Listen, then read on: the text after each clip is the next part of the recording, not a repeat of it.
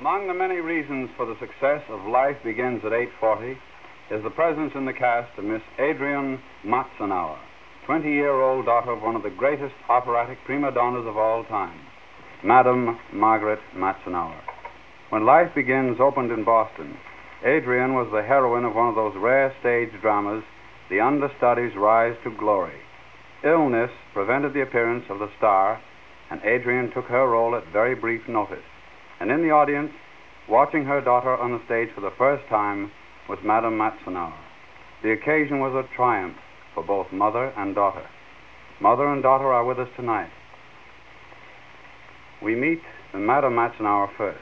She will sing for us, My Heart at Thy Sweet Voice, from Samson and Delilah. Madame Margaret Matzenauer.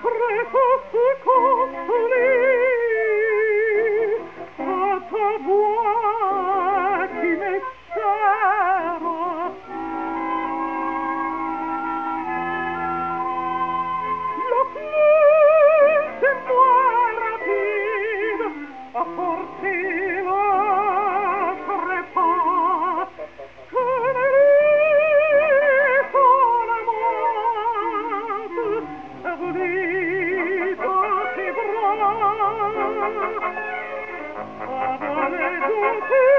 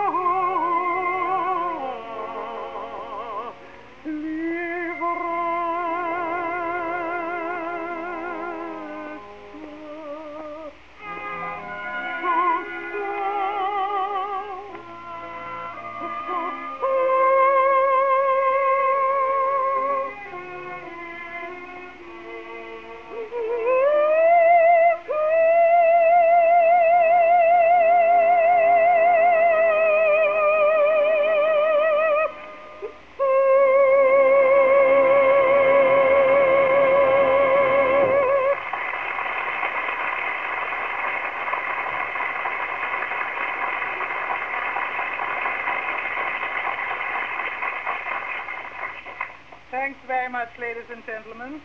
And thank you, Rudy, for introducing me and for your marvelous accompaniment. And now I want you to meet a young lady of whom I'm very fond and very proud. She has chosen a quite different path in music from my own. A whole world, I suppose, lies between the Metropolitan Opera House at 40th Street and the Winter Garden at 50th. However, who can say that Gounod is better than Gershwin, or that Bizet more to be admired than Berlin?